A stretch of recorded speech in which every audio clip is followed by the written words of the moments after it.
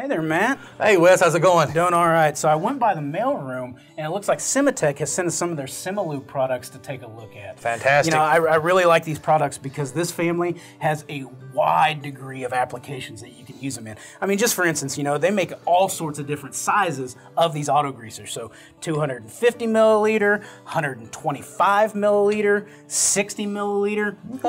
Pretty decent common range there, yeah. Yeah, decent range there. But then they take it a little bit further. Some of the ones that you may not have seen before, 30 milliliter size, and then one that is new to me, 15 milliliters, wow. something incredibly small at that point. So I mean, as you think about it, you know, these could go on pumps, motors, just general bearings, air handlers, a lot of different places you could use this family of Sure, products. a lot of different areas and a lot of different ranges. And with these guys, specifically with single point lubricators, we typically look at a couple different types, right? And I believe with these specifically, they're electrochemical, right? They are electrochemical. So these are the ones that it's not a positive displacement pump, you know, with an electric motor or something. But these are the ones, as you turn the dial, these two what look like watch batteries are exposed to each other, and it basically produces a gas. As that gas pressurizes, it pushes this piston down, which in turn pushes the grease out the bottom. Okay, so lower numbers, we're looking at running fairly higher pressure early on, distributing more grease. That's right. Moving the number up to 12 months or so. We're looking at longer life out of the greaser, lower pressure and such like that. Yeah.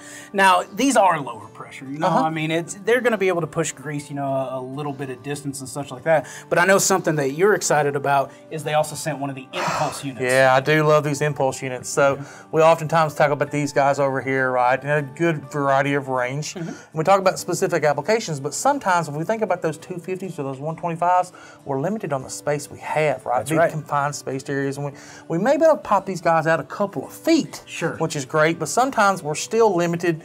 Great application to be able to utilize this impulse unit, right? We put this guy, throw it directly on top of one of these guys, and we extend that from two or so feet up to about 10 or 12 feet. Right, it extends the range that we can actually push the grease. Yep. Because we know some things, you know, aren't safe to get close to while it's operating. Some machines move a lot and bounce around, and we don't want the lubricator to break off, so we have to mount it remotely. The impulse gives us much longer range of boosting that, Boost exactly. it, the grease goes in, it just pushes it at a little bit higher pressure. Sure. You know, good thing about the Simalubes is they've done a lot of work for us, you know, cross-referencing different bearings, different motors to help you size and spec exactly what lubricator to use. And it sounds like you've already done this as well. Yeah, I was actually looking at that when you walked in, you know. They've got a good little breakdown of exactly where and which type to use. So for this application here, we're looking at a very common 25 horsepower motor running about 3,600 RPMs.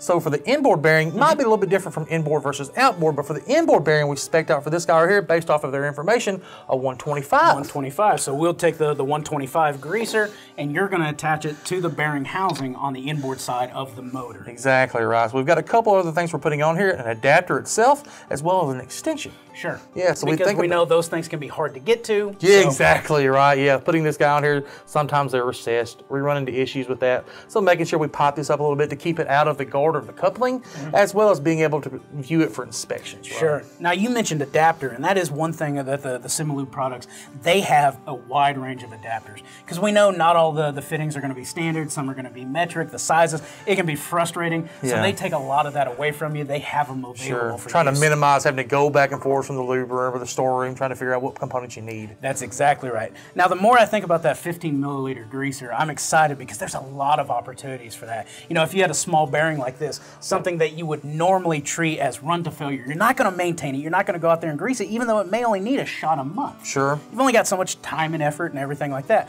Well, what we can do is convert that from run to failure to give it as long a life as possible is convert it to using an auto greaser. So basically making sure that we have the right adapter, we put this 15 milliliter product on it, we thread it onto the housing, and if you do the math and you set that at about 12, that's roughly a shot of grease a month for that bearing. Nice. So now it's going to run cooler, it's going to be more reliable, not going to have as many failures. You're basically extending your program without increasing manpower, right? That's exactly great fit for this application. Great little use for this guy right here. That's it. Now, also about these single point lubricators, you know, they are low pressure and they're not blowing seals, pushing grease into windings and such like that, but they are filling all the voids in the cavity. So that's going to keep it pressurized and keep contaminants out of the bearing, not going to allow them to come in. Yeah, that's a great fit. We oftentimes think about oil and reservoirs, putting positive pressure air. Yep. Similar application for this, right? We're basically establishing a positive pressure in that void. That's right. Now, you've been to a lot of plants like I have, and you know that when you see people grease things, they don't always do it correctly either. Sure, we run into issues of not wiping off the fittings or the couplers themselves, a bunch of contaminants building up on the end of those. That's right, and then that gets forced into the bearing when we re-grease it. Sure. By using a single point lubricator, we remove that application-induced contaminants from the system right there. That's a good application for that. Another thing I look at too with these single point lubricators is minimizing issues when we look at troubleshooting. So vibration background, looking at checking vibration on this guy right here, it's a little bit elevated. First thing I want to look at, if it may be a concern for lack of lubrication, we might re-grease. Yeah, exactly.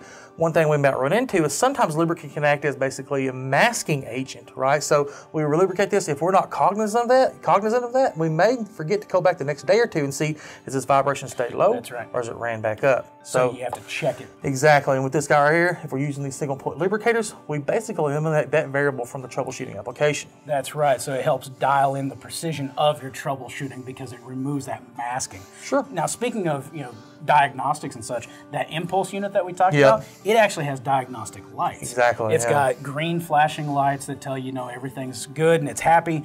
Red flashing lights say, there's a problem. It actually has a lot of different failure codes, but it can be used as a quick go, no-go. You can inspect it from a distance, make sure that it's operating correctly. Sure, just a good little feedback mechanism, right? That's exactly it.